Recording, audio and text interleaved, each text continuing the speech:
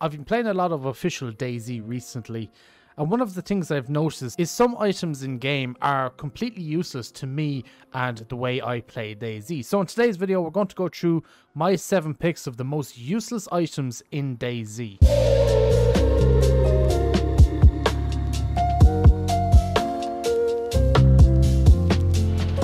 Now there's a load of different items in the game. Some of these items might be useful to you, some of these items might not be used to you. There might be some other items in game that you don't use and find useless as well. Let me know in the comment section down below if you know of any. But these are my picks of some of the most useless items I have noticed in the game recently. First off are the Christmas lights that spawn in the game. Now these are a very small package, but to actually get these to work you need all of this equipment in front of you.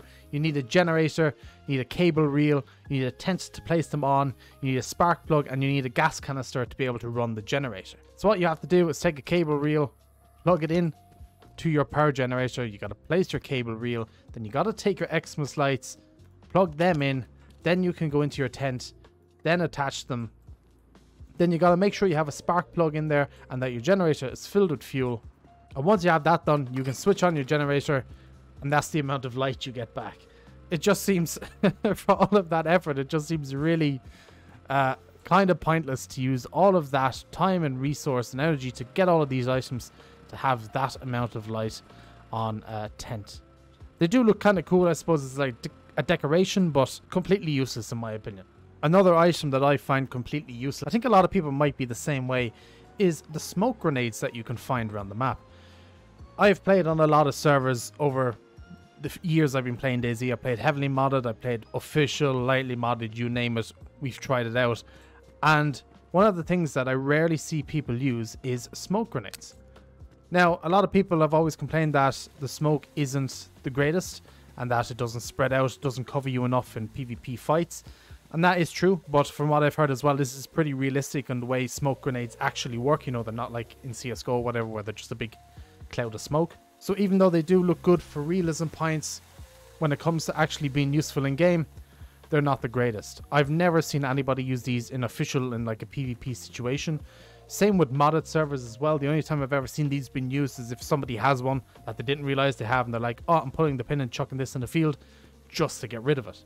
To me, I've never really seen the point of the smoke grenades, especially if they're not really effective. And in my opinion, just another useless item that I never pick up and always pass them. Another item that I've never actually used in game is being the medical thermometer. It measures your character's temperature, and it gives you your character's temperature above the temperature icon down with the rest of your icons. This is something I've never actually had to use in game, for the simple fact that I know when I'm in the white, I'm warm, and when I get into the blue, I'm cold, and your character shivers, and you know. I've never needed to know my exact temperature in game. Now maybe if you're on an RP server and there's some RP with it, you're playing a doctor role or something like that, I could see how this could become useful, but otherwise I've never had to use this in game.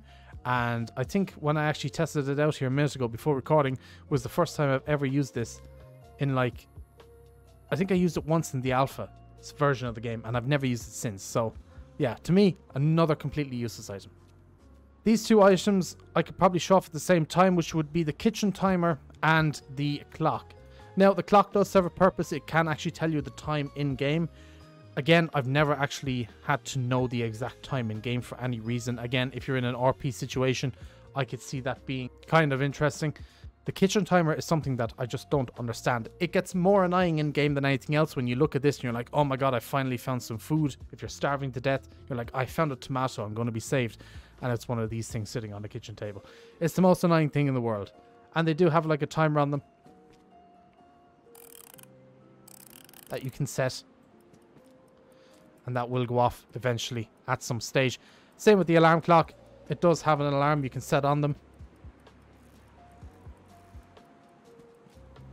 I don't know what the reasons for them are exactly in game. I know you can attach the alarm clock to some improvised explosives, but I don't think they actually work for anything. So yeah, not 100% sure why they are in the game, but I guess there's got to be some reason behind them. And the last item on this list might be a little bit controversial to some, but it's got to be the Derringer.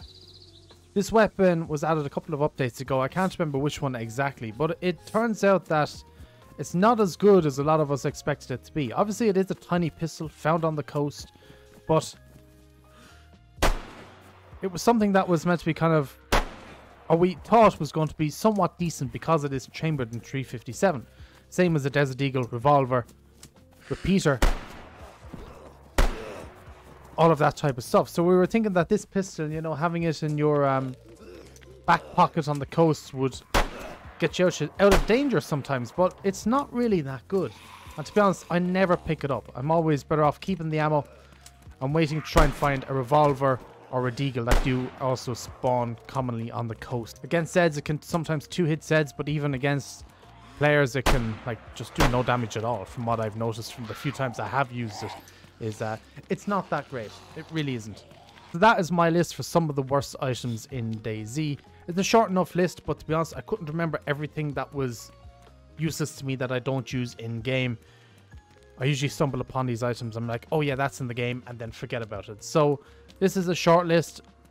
Again, these are just my opinions. Some of you might find these items useful, but to me, I don't. If you have any other items that I didn't mention that you also find useless in game, or if you find some of these items useful in game, be sure to leave us know in the comment section down below. It'd be interesting to hear your feedback on it.